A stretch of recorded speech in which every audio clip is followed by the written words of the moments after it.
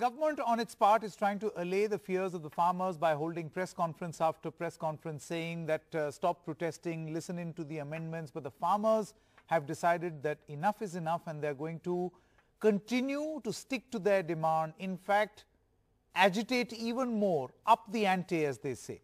One actor and entrepreneur who's supporting the farmers in their cause is Gul Panag. We spoke to her just a short while ago. Gul, many thanks for joining us.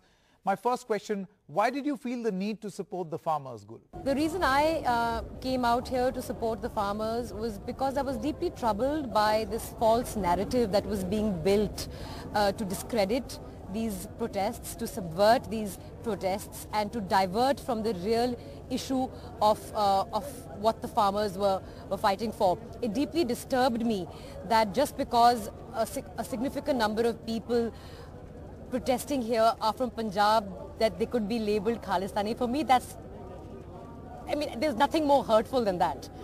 And that, to be honest, to see just because people are protesting against a government to just start this narrative that this could be a Khalistan movement was very, very hurtful, painful, and in fact, I just felt extremely betrayed as a citizen of this country. And I wanted to come and see for myself that was there even an iota of truth in this narrative that was being tried to be spun.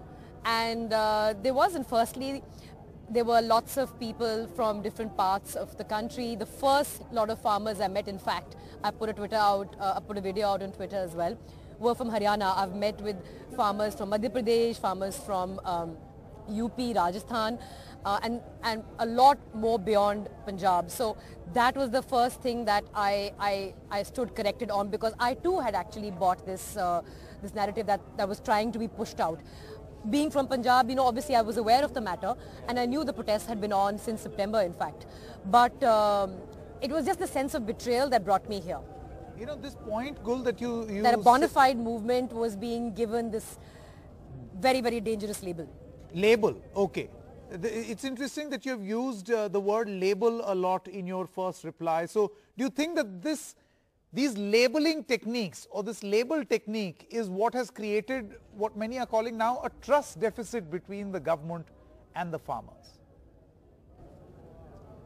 I think definitely there is a trust deficit between the farming community and the government now, and that's for two reasons. One, because there has been a concerted and concentrated effort to subvert, to undermine and to discredit this movement, a bona fide movement, because the right to protest is at the heart of democracy. So I think the labels that have been given to this particular movement have done a lot of harm in the trust that may have existed. And secondly, perhaps, and I can only sort of speculate, and secondly, perhaps the manner in which first these laws were brought in as ordinances in the month of June, in a time when we were in lockdown, and then they were sort of passed through Parliament, some would say rushed through Parliament, passed by a voice vote.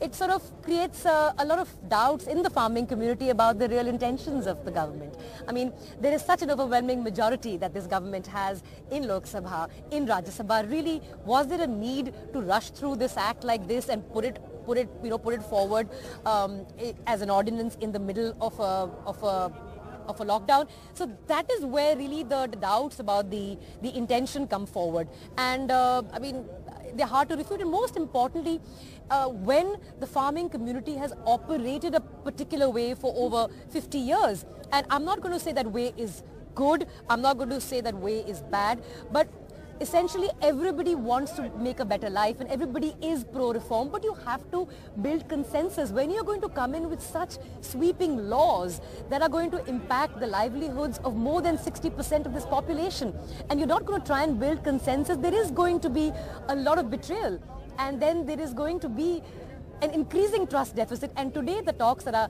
happening, which have been happening every day for the last few days, are ideally talks that should have happened before this bill was tabled. And that's the sad part, that the very conversations that they tried to avoid, the very conversations that they perhaps didn't want to have, and the word that comes to my mind is stealth.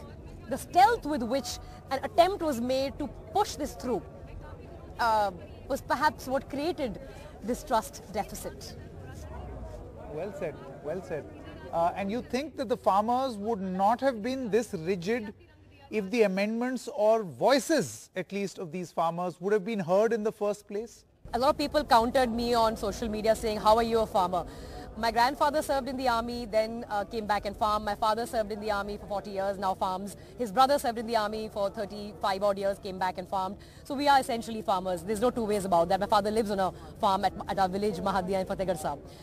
Now, the thing is, I'll tell you one thing about the way farmers think. You appeal to them, you talk to them nicely, they'll give you a big chunk of good jaggery. But you try and push things down their throat, they will fight over one stem of sugarcane. And that's what, unfortunately, this has come down to. I mean, had this been done in a manner which was democratic, which was engaging, which brought different farmer unions together and try to build consensus. The harder part of reform is building consensus for reform. Just pushing reform through is never the answer, in my humble opinion. And you know, a farmer everywhere will fight tooth and nail for that one stem of sugarcane. But you ask him nicely, he'll give you this giant piece of jaggery, which will have taken him so much more effort to make. Yeah, no, really well said. I agree with what you're saying. But Gul, what do you have to say about some members of your own fraternity saying things like these people gathered there are gathering there for 100 rupees? I mean, Diljit Dosanjh did try to fight this off, but what's your opinion? It breaks my heart. It breaks my heart into a million pieces. It breaks my heart that we are citizens of this country and a concerted effort is being made by people who clearly speak on behalf of the dispensation to label a bona fide movement into something that is a paid protest, or in a movement that is anti-national, or a movement that has quote-unquote Khalistani elements hijacking it. I mean, it just breaks my heart. I cannot believe that in this day and age, I have to fight to prove my patriotism. It breaks my heart. I have nothing more to say on that. Sure, sure. We'll leave it at that also, because this is not, it's inconsequential, this sort of a discussion. But surely there should not be a situation, Gul, where farmers have to sit in a protest in this cold, biting cold for a very long time. Many of them have lost their lives. But the government too is adamant. What, according to you, is actually the way forward? The government says agree with the amendments. What, according to you, is the way forward? It's my humble appeal to the Prime Minister that we must find a speedy solution and make sure these farmers go back to their homes, go back to the warmth of their homes, go back to their children, go back to their fields, and don't remain here in this brutal weather, which is going to get brutal day by day. And you're right, it appears to be an impasse and one doesn't know if there's a solution in sight, but we have to have confidence building measures. I mean, that's just something, that's how government work, and that is the government's job. That's why they are elected. They need to find a solution. It's not your job to offer them a solution. It's certainly not my job to offer them a solution. It's what they are elected for. They need to build confidence now, and they need to look like they are willing to listen to these people and sort of narrow the trust deficit that exists. Okay, Gul, I'm going to ask you a difficult question. Let's see if you can answer this one or not. So the thing is that students have protested against the government, members of the minority community have protested against the government, doctors have protested, now even farmers are protesting, and yet every time the government post an electoral win turns around and says, see, in elections we have won, which means all of this was a bogey. People were with us. Electorally we are strong, and that's the proof that we are right. How do you respond? There's no two ways about that. The electoral ability, the election fighting machine of the BJP is unparalleled in Indian history. But ultimately, is that what it's all about? Is it always about just forming governments? I mean, Punjab is 13 seats for them. I mean, is what you're doing in this process, the attempts that are being made constantly to polarize, are they really worth it in the long run, is the question that they're going to have to ask themselves. Is it all just about winning elections? Is it always just about polarization? The polarization has been something that's been an active instrument of election fighting of the BJP, and they've been very successful in it. But I'm not sure that's the way forward as far as the farm crisis is concerned, because that would be perhaps a mistake that we don't want to make. You cannot polarize the farmer. It would be devastating. No, it would be devastating, but here's my question. A lot of experts say that farming in India should not be seen as an occupation or a profession. It's actually a way of life.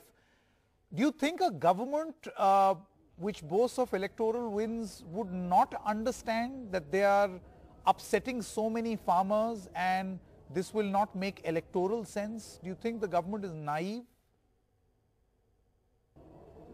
I think everybody will agree here that agrarian reform is needed. Labour reform is needed. But are you going to push these reforms through the manner in which you have pushed labour reform and agrarian reform through?